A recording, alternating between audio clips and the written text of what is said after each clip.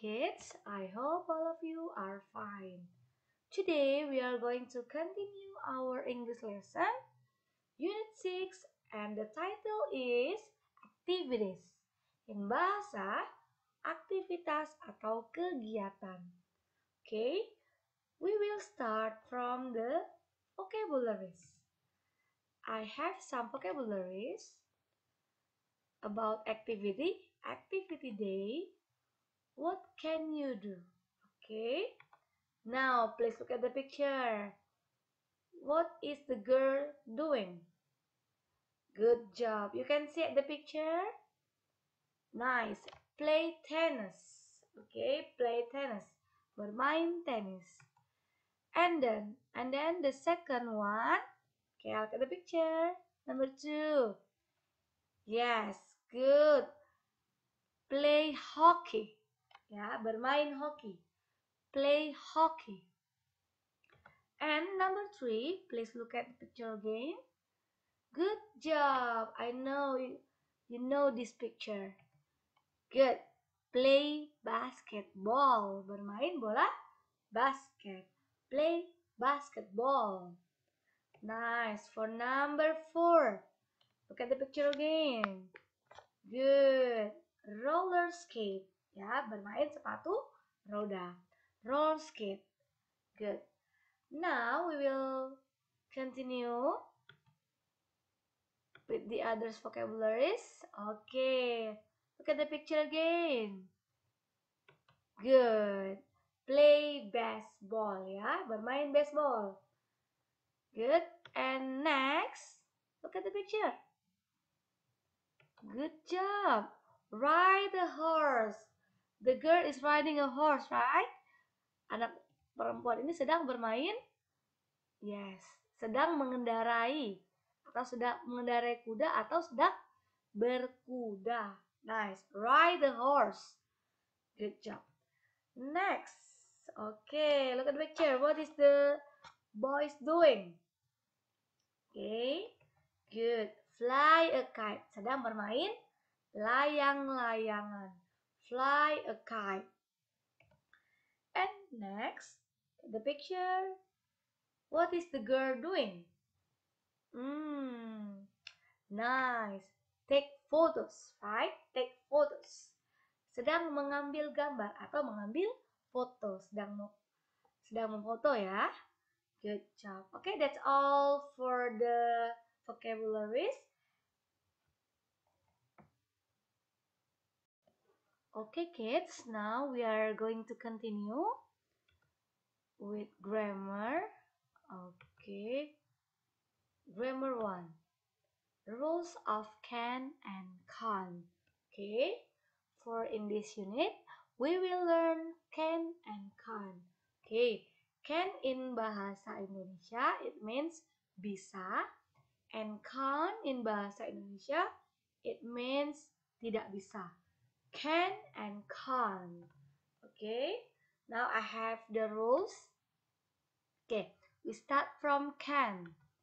Okay, the rules is subject plus can plus verb 1. Okay, subject plus can plus verb 1. And do you remember the subject? Yes, the subject is are, you, they, we, she, he, it. Okay, so if you want to say you can say I can. Okay, or someone want to say they can, you can, we can, she can, he can, it can. And using verb 1. Okay, kata kerja yang pertama. Okay, next can't. Can't in bahasa Indonesia, it means tidak bisa. So, this is the rules. Subject plus can plus verb 1. Subject same as this one. Okay, are, you, they, we, she, he, it. I can, you can, they can, we can, she can, he can, it can. Yeah, and then plus verb one, kata kerja yang pertama. Okay, you should remember the rules if you want to make a sentence. Okay, next I have some examples. Okay, what picture is it? Okay, nice. It's basketball. So, how can you make a sentence? Saya bisa bermain bola basket. In positive sentence, yes, I can play basketball. Ya, can, bisa. Positif artinya I can, subject, gunakan can, and play basketball is um, verb one. Okay, I can play basketball. And for negative sentence and or using can't, tidak bisa. Okay, get the example. I can't play basketball. Saya tidak bisa bermain bola basket. I, subjeknya, can't, tidak bisa. Play basketball is, yes, verb one. Okay, the difference is can and can't. Can bisa, can't tidak bisa. Okay, now the other example. Okay, what picture is it?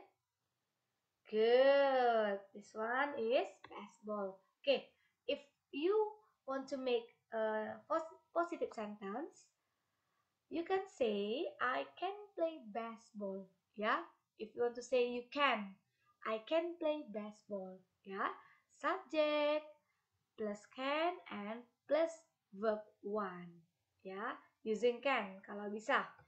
And for negative untuk can, I can play baseball. Saya tidak bisa bermain baseball. I can tidak bisa ya.